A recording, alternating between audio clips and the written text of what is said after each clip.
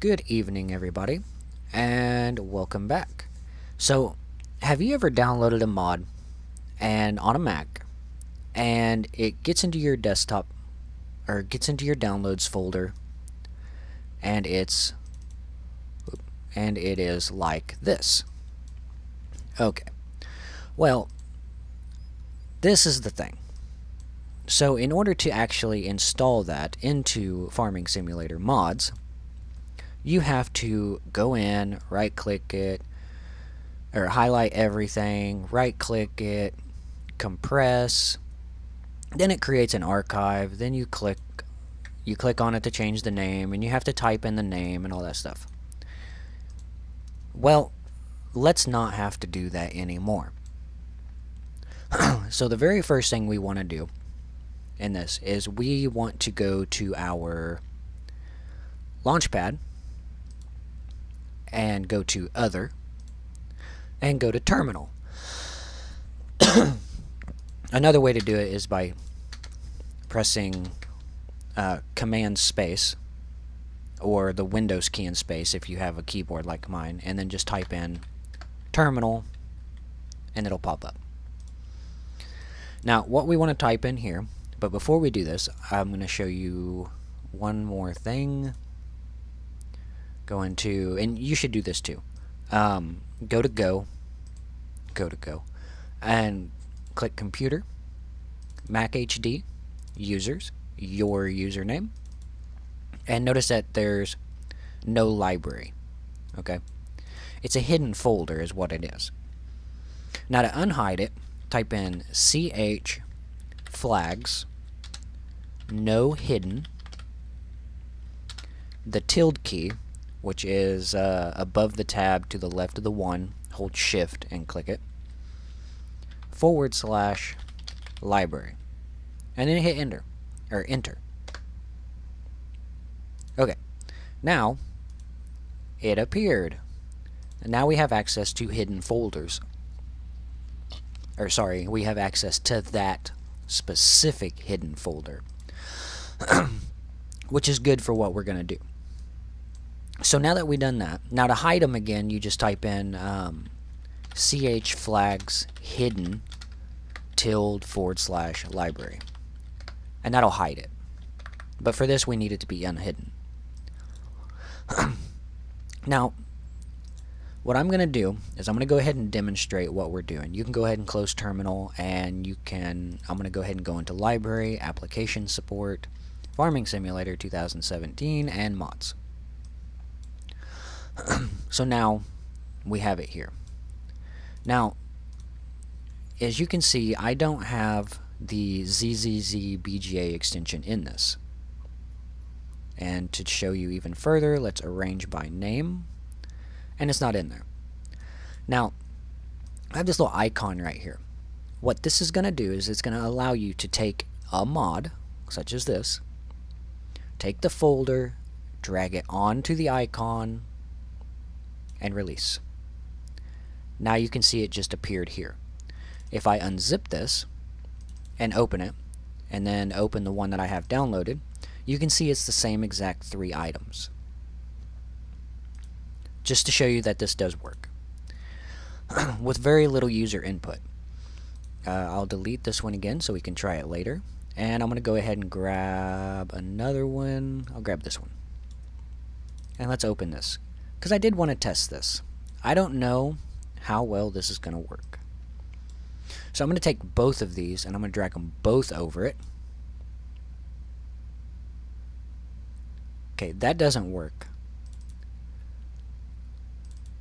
That makes 2 things of that. So you'd have to do this one at a time. So that's the only downside to it, I guess. But it's still a lot faster than doing it the other way. So here's the way we're going to do this. Go ahead and open up your mods directory and go ahead and minimize that. I don't need the, wait, do I have the, yeah, that's already in there. So I can delete this one. Now, the way we're going to do this is you're going to go to Launchpad, and if you didn't click out of this, you should already be in Other. And what you need to do is click on Automator. And then just click, it'll ask you if you want to open one, just click Done. And then up in the top left, File, New. Now, the one you want to choose here is an application. Because if you read it, it says applications are self-running workflows. Any files or folders dropped onto an application will be used as input. That's what we want to do. Now, the very first thing you want to do is you want to set a value. You want to set a value of a variable. So at the top, you'll see name, or you'll see where it says actions, and then on the right hand side there's a search bar. Just type in set, and it'll be the bottom one, and just drag that over here. Now, what you want to do here is you want this to be you want a new variable. So what you do is click on it, and then click, and a little window will pop up. Name this path. Sorry, you actually got to click on it. Path. And then click Done. And you know what? Go ahead and set another one on there. And don't worry about it right now. So the next thing we want to do is we want to run a shell script. So type in run, and then click shell script, and drag it between the two, and you can see them separated. Go ahead and click that. Leave the bin bash the way it is. And what we're going to do is we're going to change the pass input from standard in to as arguments. And then we're going to delete this here. And we're going to type in /usr/ bin / base name, a space, quotation mark, a $, and a 1, and then another quotation mark. And that's it for that. So you don't have to worry about this one anymore. So you can click on the arrow to minimize it. And then the same with the first one. Then the next one that I had you add, the set value of variable, well, I guess I can explain what they're all doing. So what this does is it takes the full path. So if I open up my downloads folder, what it's doing is it's getting the full path of this. So if I go get info, and then I click here, well, highlight all this, control command copy. Sorry, I keep forgetting I'm on a Mac now. And then we're going to go to notes and new note. Okay. What it's doing is it's getting the entire path right here.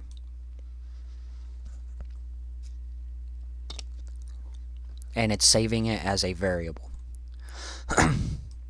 So that's all that's doing. So then what it does is this one takes the base name of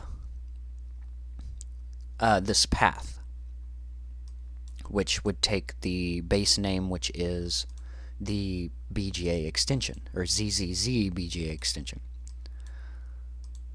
So what we're going to do next is we're going to set another value, or set another variable. And what this does is it's saving the name of the folder.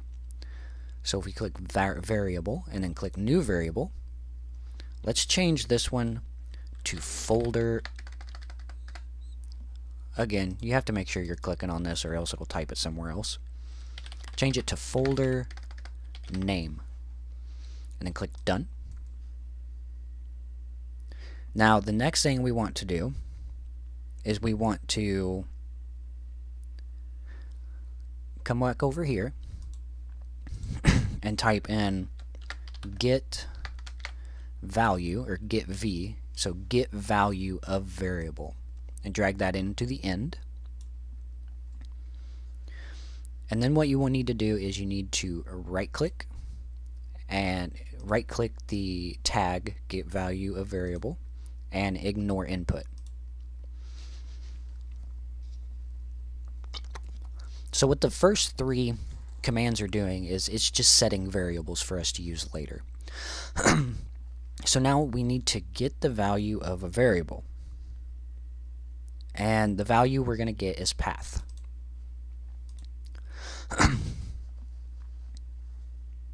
Next, we're going to add another one. We're going to get the folder's contents, which is literally what it says, is what it's called, get folder's contents, and we're going to drag this over, and that's going to get the folder's contents that we drop on here. So it's going to, the very first one, when we drop it on there, it's going to do this. I guess it's going to do these first, so we really don't need to get the value, I guess. I could probably take that off, but I'm not gonna, because this works. So we get the we're getting the folder's contents here. Now what we need to do is, so if I explain this a little bit better, we get the folder contents of the path, which is all these items. So basically it just highlights these for us. Then we need to search again for create, and then you can go ahead and type in AR or whatever, create archive. Let's drop this in at the end, and now we're going to create an archive.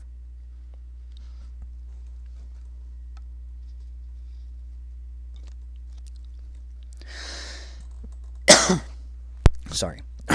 Okay, so on this, all we're going to do is we're going to click on this, and we're going to save it as, where is it at? The top one, where it says same folder as input. And we're just going to leave this here like that. Now we need to rename that folder we're creating, or the file. So rename Finder item. So yes, we want to. It'll give you a warning. Click add. And we want to rename. Okay, whenever you type in, or whenever you enter the rename item, it's going to ask you, you're just going to add in the copy finder items. You don't want to do that, so click the X to get rid of it. And the very first thing we want to do is, the first option is to click on, where's it at? Make a single item, like this. Make sure this is base name only, and then type in folder name. So what that does is that adds the variable folder name from up here, which is the folder name of the folder you'll drop. And then we want to move the folder somewhere. So now we want to move Finder items. So we drag this down here. Now, the reason I had you I didn't want to open that. The reason I wanted you to unhide the Finder, or the library, is right now it's hidden. I can't find it. So, is because whenever you click here where it says 2, then you scroll down to other, and then up here where it says whatever, I don't know what it'll say, click on your username here. As you can see, I don't have the option for library in here anymore. So with when it's not hidden, whoops, didn't want to do that. Now I have library. So just click on the down arrow. You don't want to double click it or it'll choose this as your input. And then go down to application support. Scroll down to farming simulator. Scroll down to mods. Click on it once to highlight it and click choose. And that is it for the entire thing. Now all you have to do is come up here to File, go down to Export, and export it to, you'll have to change it, but export it to your desktop, and then give it a name at the top, export as, and I'm just going to call it this tutorial. Sure, that'll work. You can code, don't worry about code signing, and then click save, and it'll save it.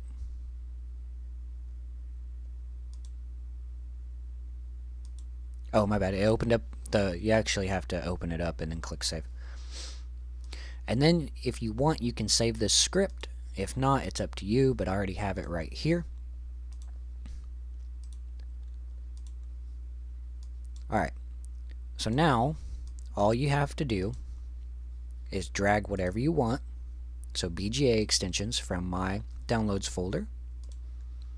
All I have to do is grab it, bring it over to this tutorial, and drop it. And there it is. Adds it perfectly every time. I know this was kind of long and I kind of scatterbrained a little bit, and I do apologize for that. But if you need a clear example of this, let me know. If you need any help or have any problems, let me know. And as always, leave your questions, comments, and concerns in the comments section below. And make sure you hit that like and that subscribe button, and I will see you in the next video.